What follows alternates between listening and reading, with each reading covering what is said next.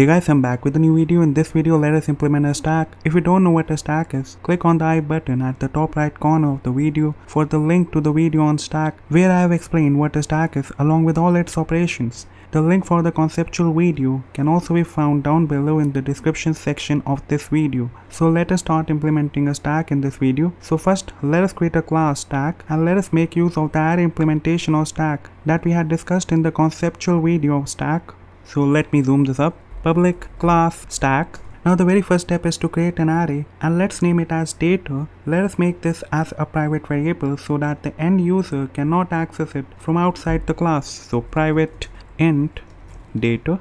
Next we need a variable that represents the top of the stack. So let's name it as top.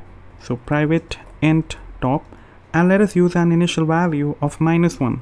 Now the value of -1 here means that currently the stack is empty. We are having nothing on the stack at the moment.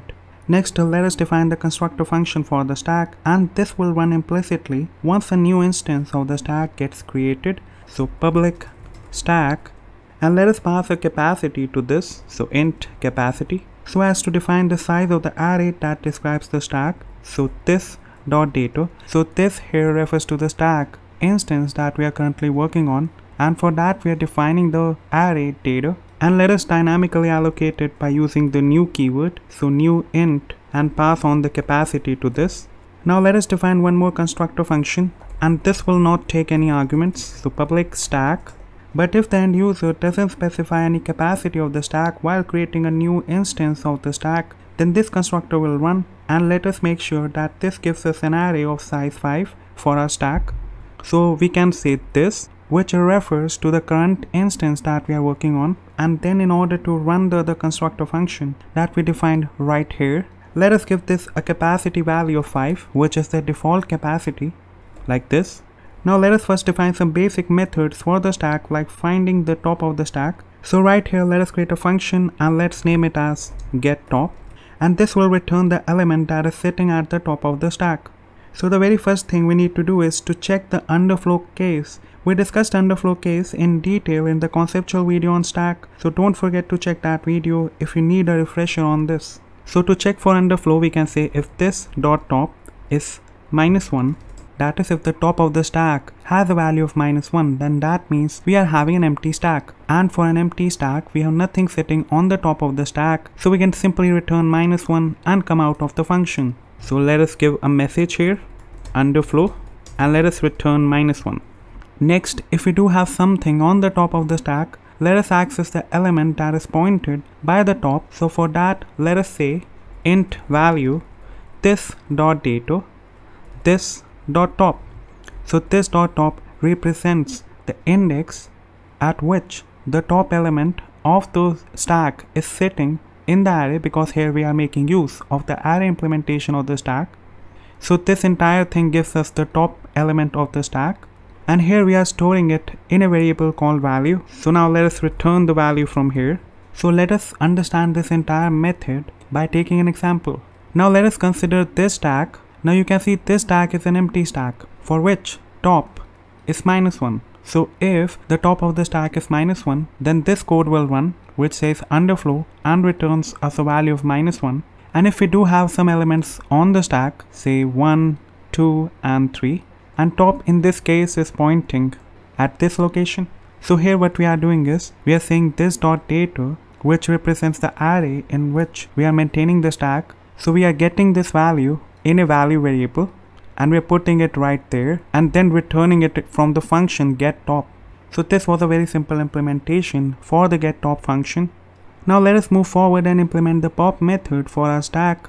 So from the conceptual video, we know that pop is used to remove the element that is sitting on the top of the stack. So let us achieve this by creating a function for pop, function to pop an element from the stack. So public int pop. Now the very first step here is to check the underflow case. If there is nothing on the top of the stack, definitely we cannot perform the pop operation in that case, because we don't have sufficient elements to perform the operation. So if this dot top is -1, which represents the empty stack case, so for this let us create a log to the terminal stating underflow. So system.out.println underflow, and let us return a value of -1. Now if we do have some element sitting on the top of the stack, we can access it, and let's store the element that we get in a variable, and let's name it as element. So we can say this dot data and this dot top, like this. So here we are referring the element that is being pointed to by top in our array, this dot data. We are storing the value that we get inside the element variable. So now we have stored the value of what was there on the top of the stack in a separate variable, which is element in this case. Let us set the current top of the stack to 0 by saying this. Now next step is to remove the current value that we have on the top of the stack. So in order to achieve this, we just have to do one simple thing, and that is to decrement the top variable by 1. So this dot top minus minus. So now we have a new top for our stack because the earlier top of the stack was successfully removed. Lastly, let us return the element that was popped. So return element. And let us understand the pop functionality by using an example. Now let us first understand this if condition. So if the top of the stack is -1, which is true for an empty stack, then we will print underflow and return a value of -1. Otherwise, if the top of the stack is not -1, we are having more elements in the stack. So let us get the element that is sitting on the top of the stack, say this one. So the element that is sitting on the top of the stack in this case is 3. So we can store that in a variable element as per line 27. So here comes 3, and then we set the element that is sitting at the top of the stack to 0. Currently we are having 3, and we have already copied the value that was on the top of the stack in this element variable. So now we can set this to 0 as per line 28, and then let us decrement the top of the stack by 1. So top of the stack comes here, and then we can return this element variable from the function. So this is how our pop functionality works for a stack. Now before testing the entire functionality, let us complete all our methods, and then we will try our code at last. Let us define a push method that will push an element to the top of the stack. This will take some value that we want to add on the top of the stack. So public void push. This takes on some element, and the very first step here is to check for overflow condition and not for underflow. We don't need to check for underflow condition because we can always add an element in an empty stack as well. So the condition for overflow is when the top of the stack becomes equal to the index of the last element of the array, which in this case is the top element of the stack. So if this dot top becomes equals to this dot data dot length -1. So if this is the case, then we cannot add any more elements to the stack because the stack is already full. So let's leave a message stating overflow and just return from the function like this. Next, if our stack is not already completely full, that is, it is partially full or empty, then we can increment the top of the stack so that the top points to some empty location in our stack. So this dot top plus plus, and then at that empty location we can fill in a value, right? So this dot data, this dot top, and let us set this to element. So now let us understand this with the help of yet another example. So let me clear the canvas first and take a fresh example. So let us say our stack is 1, 2 and 3, and say the capacity of our stack is also 3, that is the size of the stack is 3, and we are using array implementation of the stack. So let us use the indexing 0, 1, 2, and also the top of the stack is this. So if this dot top, that is if the top of the stack is this dot data dot length -1, so top is pointing to this element which is sitting at index 2. So if top matches this dot data dot length -1, which is 3 -1, so if top is 2 for this case, then it's overflow because now our stack is completely full and we cannot add any more elements to the stack, right? So we can simply return from the function without doing anything. Now consider this stack 1, 2, 3, and let us say this has a capacity of 5, and we are still left with 2 slots that can be filled. So for this stack, the if condition will not run. We come to line number 37. Currently the element that is sitting on the top of the stack is 3. So now the very first step is to increment the top by 1, so top comes here. And then whatever value is passed to our push function, we can add it right here. So let us say the end user passed a value of 4, so 4 will come right here, and the push operation is now done. Let us say we have one more value that the user provided us, but for that we will first check this condition, which doesn't hold true. The next step is to increment the top by 1, so top comes right here. And now we need to add the element that the user supplied us to the location that is being pointed by the top pointer, so 5. And now if we try to add one more element to the stack, then this will not work, because now top is equals to this dot data dot length minus 1. That is, we have no more space for new elements on our stack, so we can simply print overflow in that case and simply return from the function, right? So now we are done with some of the main methods. Let us define two more methods, one for checking the emptiness of the stack and the other one to display the entire stack. So public boolean is empty. So to check whether the stack is empty or not, we need to know the size of the stack. So for that, let us define a function and let's name it as size. So public int size and return this dot top plus 1.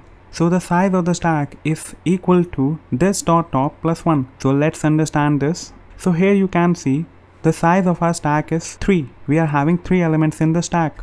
And the top is pointing at this location, which is represented by index 2. So top is 2. If we add 1 to 2, we get 3. And 3 is also the size of our stack. Now coming back to the isEmpty function, if the stack is empty, let us return true. So if this dot size is 0, return true, else return false. So if this dot size is 0, then our stack is empty, right? Now lastly, before trying our code, let us create a function for displaying the elements of the stack. So for printing the elements of the stack, what we will do is, so consider this stack. If we want to print the elements of this stack, we'll start from top and go till index 0 and print each element one by one using a for loop, right? So let us see how we can achieve this. So first we will print 5, then we will print 4, then we will print 3, 2, then 1. So the order in which we pushed the elements into the stack, the printing order will be exactly the reverse of that. So let us define a function display. So public void display. So for this we need a for loop that goes from top to index 0 for integer I as this dot top I greater equals 0, I minus minus, system dot out dot println this dot data I, and let us give some space. This should be print. Now once we are done printing the elements of the stack, let us leave a line by saying system dot out dot println. So now let us finally write our main function and see all the above methods in action.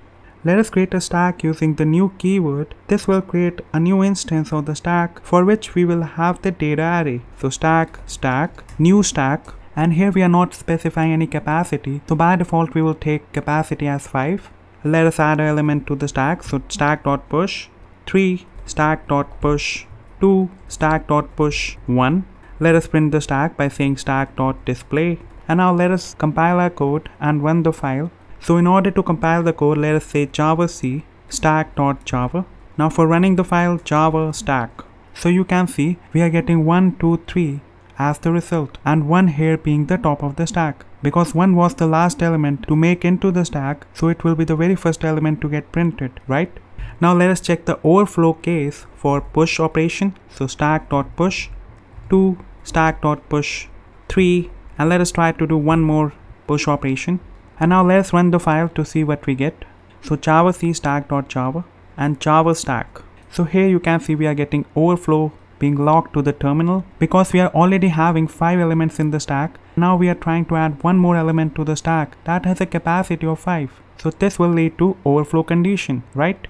So let me remove these 3 push operations. And now let us see the pop operation in action. So stack.pop, and say stack.display. So let us compile the code and run the file. So javac stack.java and java stack. So here you can see we are now having only 3 in our stack because we performed 2 pop operations, and first 1 was popped from the stack because it was the last element that made into the stack. Then 2 got popped from the stack, and now we are only left with 3 in our stack. So that is why 3 is getting logged to the terminal, right? Now let us check for the underflow case as well. So stack.pop, stack.pop. So let us run the file. And you can see we are now getting underflow. Because currently in the stack we are having 3, we performed a pop operation. So 3 got removed from the stack and the stack becomes empty. Then at line 70 we are trying to perform another pop operation from an empty stack, and this leads to the log underflow, right? So let us comment this out, and even this one, and let us try our other methods. So let us print the stack size. So stack.size. Let us check whether our stack is empty or not. So stack.isEmpty. So let's compile the code and run the file. So you can see the stack size is 2 because now we are having only 2 elements in the stack, 2 and 3, where 2 is the top of the stack. So in order to verify the top of the stack, let us say stack.getTop and let us run the file. So you can see we are getting 2 as the result because 2 is sitting on the top of the stack, and for isEmpty the stack is not empty because we are having 2 elements in the stack. So this was all I wanted to cover about the implementation of stack. If you liked the video, do give it a thumbs up, subscribe to the channel for more such videos, and I will see you guys in the very next one.